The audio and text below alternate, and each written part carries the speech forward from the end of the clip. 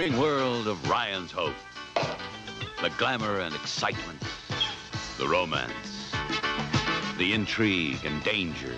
Ryan's Hope. We've got the world dreams are made of. Weekdays on ABC.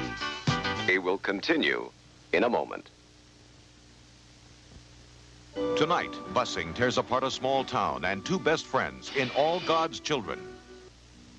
I'm Fred Griffith. I'm Jan Jones. I'm Joe Rose. No, I'm Ike Enoch Meredith Jr. Oh. On Tuesdays at Morning Exchange, we'll meet the mother of Quince.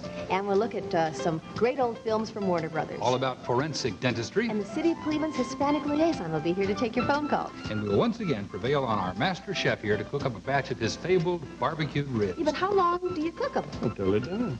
Oh. Ike Enoch Meredith on our Tuesday Morning Exchange, live 8 to 10. A shaker attack on the Big Mac at 11.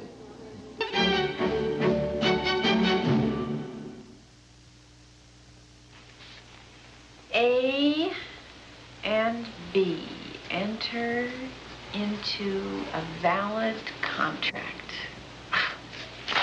Oh, such a wonderful course. He's such a wonderful teacher. Bob Doherty, that's his name. Yeah. He told me after class that his wife passed away last year. And he wanted to make a new start, so that's why he moved here. He's only been here about a week. He's living in that little apartment over Dwyer's drugstore. He's Irish, you know. They have the most wonderful smiles. Yeah. You're not mad about the money, are you? Because once I get my real estate license, I'll sell something, and then we can put the money right back in the bank account. She cracks me up. Every year she talks that Charlie Brown into kicking the football. And every year she pulls it away. Well, I gotta go. I keep thinking about him alone in that little apartment. Someday I'd like to show him around town. You know where the bank is and the laundromat and things like that. Oh, what do you think? Who's that? Bob Doherty. Doherty? My teacher. What would you think if I showed him around town one day? Sure. As long as I don't have to pick him up. Well, you don't. I'm sure he drives. Well, you know these old guys. He's not so old. He's probably not a day over 42. 42, huh? Well, it's hard to tell. He's in such good shape. Goodbye. 42, huh? Something the matter? Who is this guy? I love it. I love it. And you know the best part about it? Mike. I tell him every nuance. I mean, every detail. You should have seen the expression on his face. I mean, you'd think he was the only guy that ever gone out with a girl. I'm telling you, Dave, she is pretty incredible. Yeah, I got that impression. You know, I'm thinking of getting her something. What do you mean? Oh, I don't know, like a symbol, you know? All these college girls were talking about getting pinned and stuff. Hey, wait a second. I mean, don't you think you're rushing things a little bit? You've only been out with her 3 times. Oh, I don't know, Dave. I want everybody to know that she's mine. Yours? What do you mean yours? Oh, come on, Dave. You know what I mean. Besides, you're not a frat guy. You're a lowly cutter, remember? What are you going to pin her with? All right, so I don't exactly pin her. I'll give her a piece of limestone. Bye. Bye.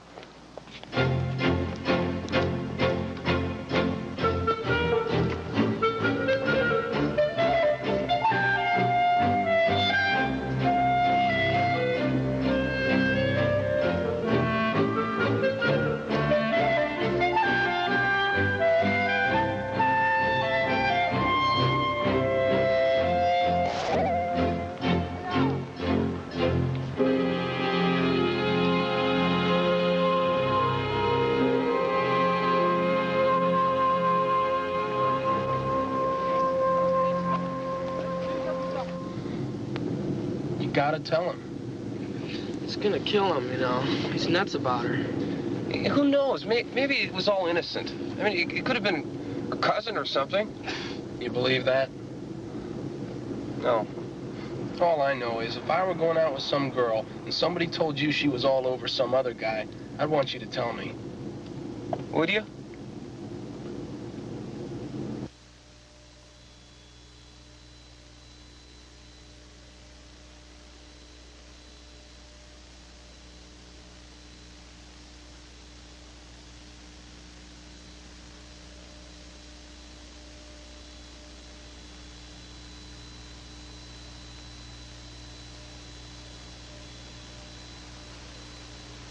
I found the symbol.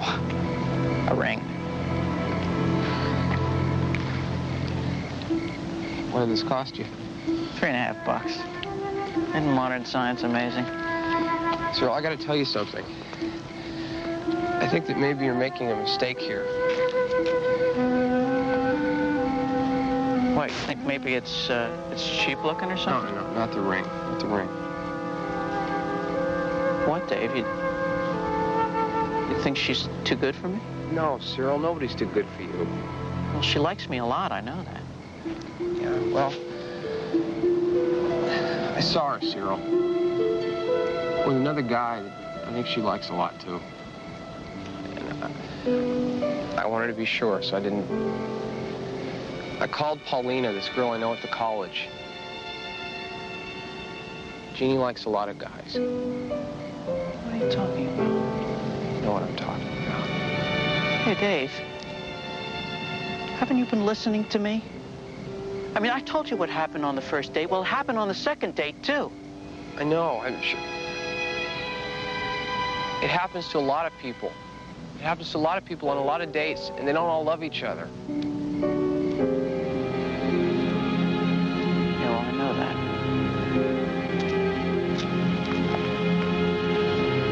Cyril. Look, Dave, just do me a favor, huh?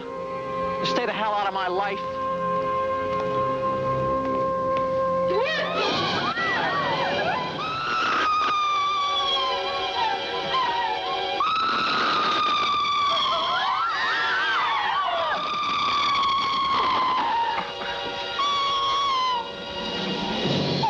Excuse me, sir. You want something? Yeah, could you please remove your feet from the seat, sir? Oh, anything you say, sir. Hey, guys, come on. Thank you very much. I like that, guys. I got a midget usher.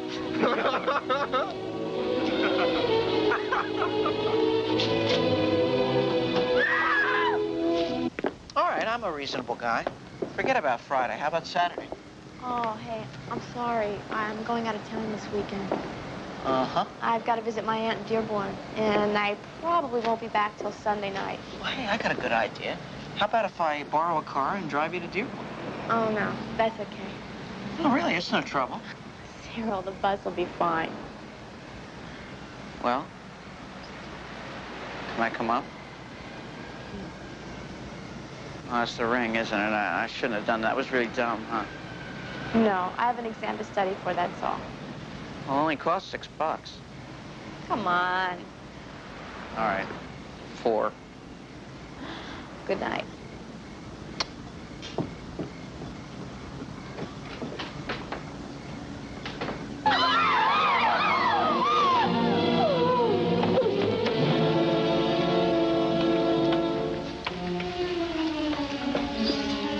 Those guys down there have their feet on the seats.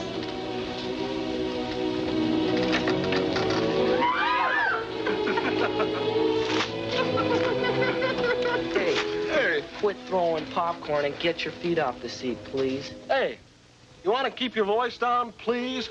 Yes. We can't hear the movie. Yeah. Look, I asked you nicely once. You wouldn't understand, see? We have long legs.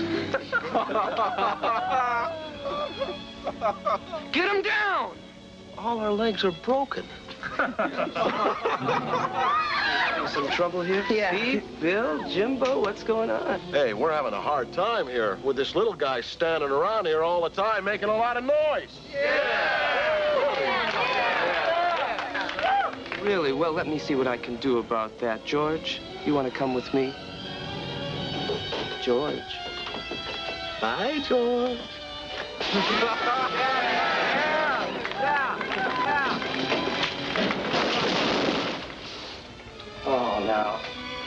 That was very bad, George. Very bad.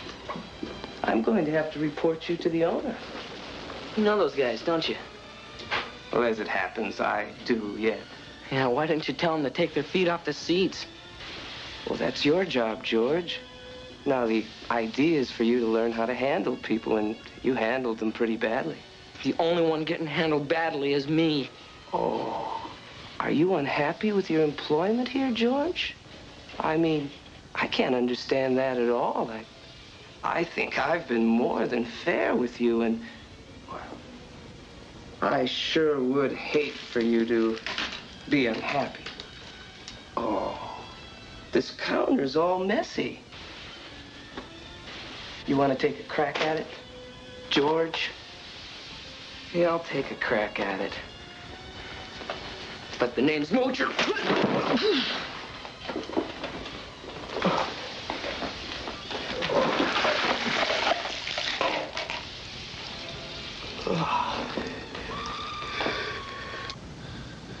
Maybe I shouldn't have told him.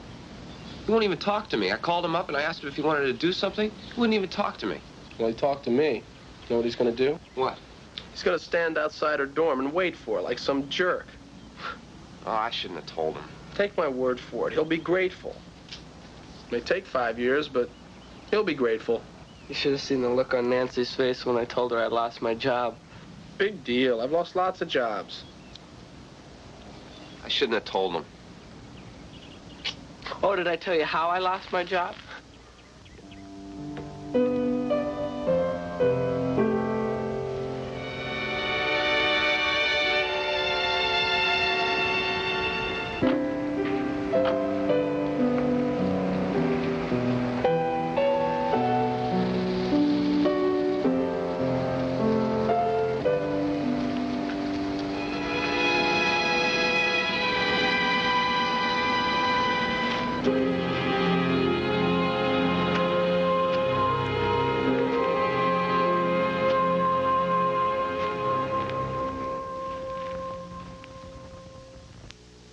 Is the Energizer just another battery? Is the space shuttle just another commute? The Energizer from Eveready Technology. Of all leading brands, nothing outlasts, nothing outperforms the Energizer. Eveready scientists made sure. Your game, flashlight, recorder, they'll tell you, energize me. The Energizer, energize for life. Long life. Feeling 7-Up, I'm feeling 7-Up. Sharing styles, sharing smiles, feeling 7-Up. 7-Up. It's a crisp, refreshing feeling. Crystal clear and light. Crystal clear and America's turning 7-Up. And it sure feels right. Feeling lucky. 7-Up. Good, huh? Wow, was that the stick?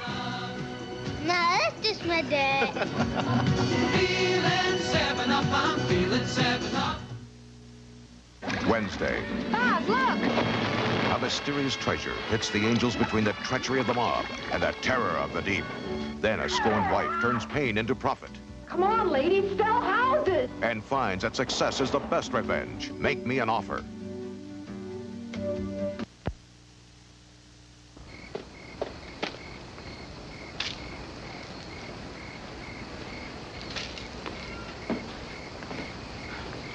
Hi, Mr. Stoller. It's, Dave's not here. Oh. Well, how's Mrs. Stoller? She's not here either. She's out looking at laundromats. Oh. What's the matter, Cyril? I don't know.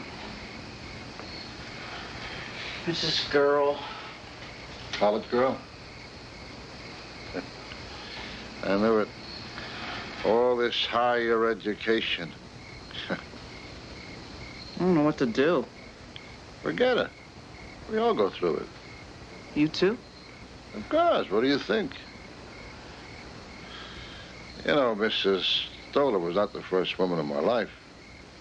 No, siree. Actually, one or two got away. Really? Sure.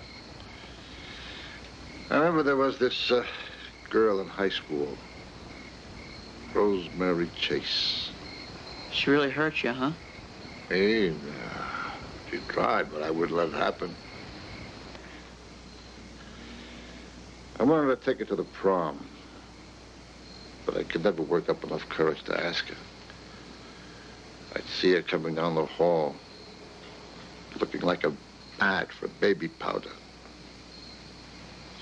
My mouth would get all dry. I'd look down to see if all the buttons on my shirt were buttoned. She made me crazy. So did you finally ask her out? Sure. She went with another guy. Oh. I bet that really killed you. I remember on prom night, I stood outside her house. I watched her get into the car with this guy. Everyone was taking pictures. She had on this white thing with no back. I thought about her back for months. She had a great back. I'm sorry. What for? It was her loss, right? Well, you see, whatever it is that's bothering you, forget it. In a month, you won't even remember. Right. Thanks a lot, Mr. Stoller. Take care, Cyril. Twisted kid.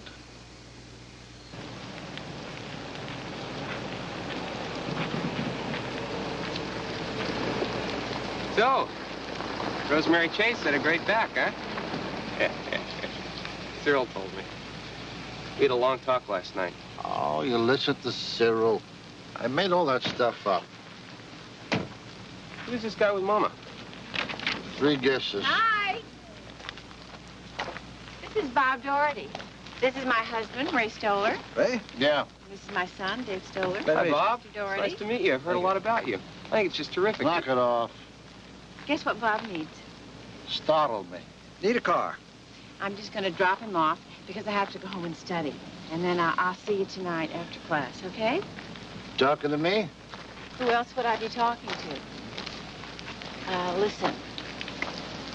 You'll make him a nice deal. Oh, it'll be a pleasure. You know, I love you. Yeah. Bye. Bye. Ciao, Mama.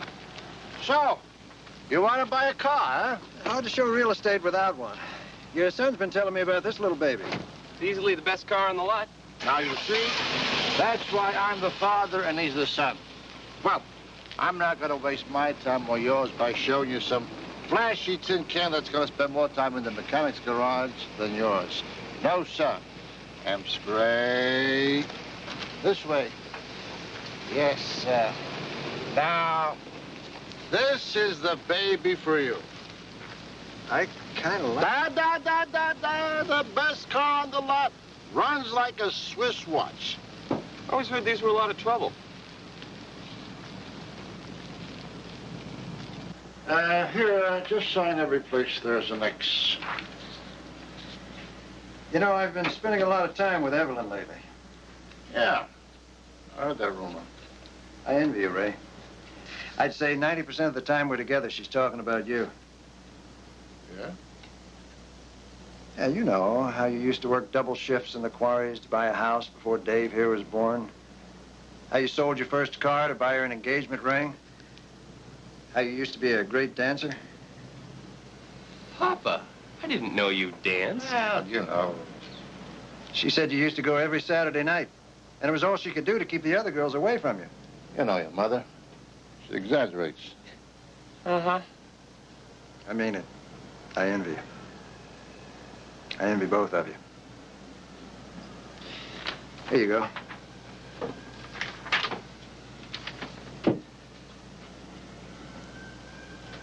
You really think your other car is the best one on the lot? You don't really want that old thing I showed you, huh? You want that zippy little 78. You got it.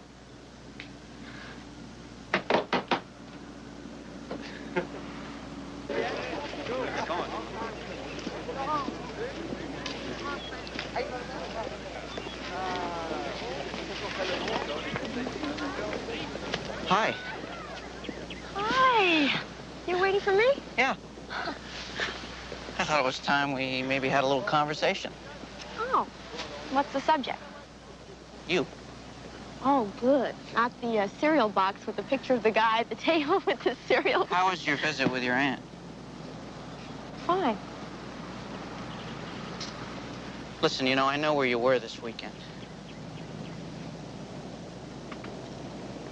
You were in Louisville with some guy, right? Yeah. Look, Jeannie, who is this guy? I mean, what is he to you, huh? He's someone I wanted to be with. I'm sorry I lied. Well, are there other people that you like to be with? Sometimes. What about me? Sometimes. Look, Jeannie, talk to me, huh? Talk to me. I want you to talk to me. Look, I don't know who you have floating around in your head. I mean, she sounds like some wonderful girl, but it's just not me. I like you, Cyril. I like a lot of people. That's the way I am. Okay, so you like a lot of people. Now, you know what I mean. I'm a big girl, and I do what I want, as long as no one gets hurt, which is why I lied, which I already apologized for, you know? You want me to lie some more? No. No, I get the picture. I'm sorry. I think you're a wonderful guy, Cyril. Yeah, well, I think you're a little tramp.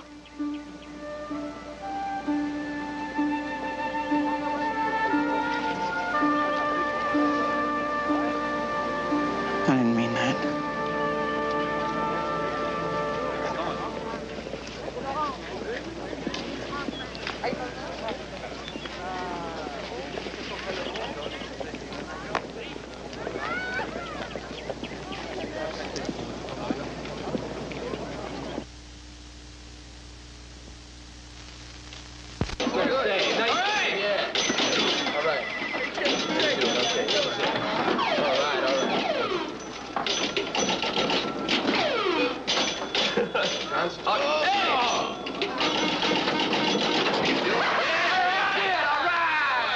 Way to do it, man. Way to do it. All right, I'm up. Here we go. You're a little on the quiet side today. How's it going?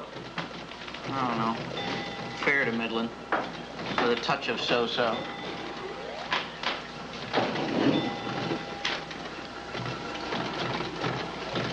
There'll be other girls, you know. Maybe. Definitely. You think so? I know so. How can you be so sure? I don't know. You kind of have this air about you. Me? Yeah. Kind of devil-may-care-ish, kind of roguish. Me? Yeah. You know, some guys have it and some guys don't. You have it. Me? Yeah, I'm sure of it. You're gonna be breaking a lot of hearts in your lifetime, Cyril. Me? Hey, Dave, take the second ball. You're up. Look, I gotta go. I'll see you later. Heartbreaker.